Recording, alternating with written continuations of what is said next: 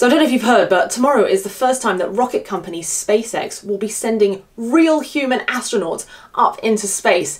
Tomorrow's launch out of Kennedy Space Center will see NASA astronauts Bob Behnken and Doug Hurley getting inside SpaceX's Crew Dragon capsule, which will be launched on top of a Falcon 9 rocket up into space, which will then accelerate them up to the 17,000 miles an hour needed in order to enter into the same orbit as the International Space Station, which they will then dock with about 19 hours later. And then once they're there, the astronauts will be on board the ISS for a couple of months before returning back to Earth on board that same Crew Dragon capsule. So this is a huge deal for a number of reasons. First of all, it's the first time in almost a decade that the US has sent astronauts into space entirely under its own steam.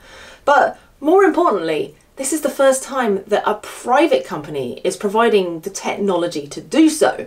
So this is really the dawn of a brand new era of space travel, and I think it is so amazing. So make sure you tune into the live stream tomorrow, because this really is a major step on our way to Mars, and we all know the real reason why that's important. Planets own. Planets own. Planets. Entire systems of steamy, lush globes and barely habitable celestial objects are drifting through the void just for you.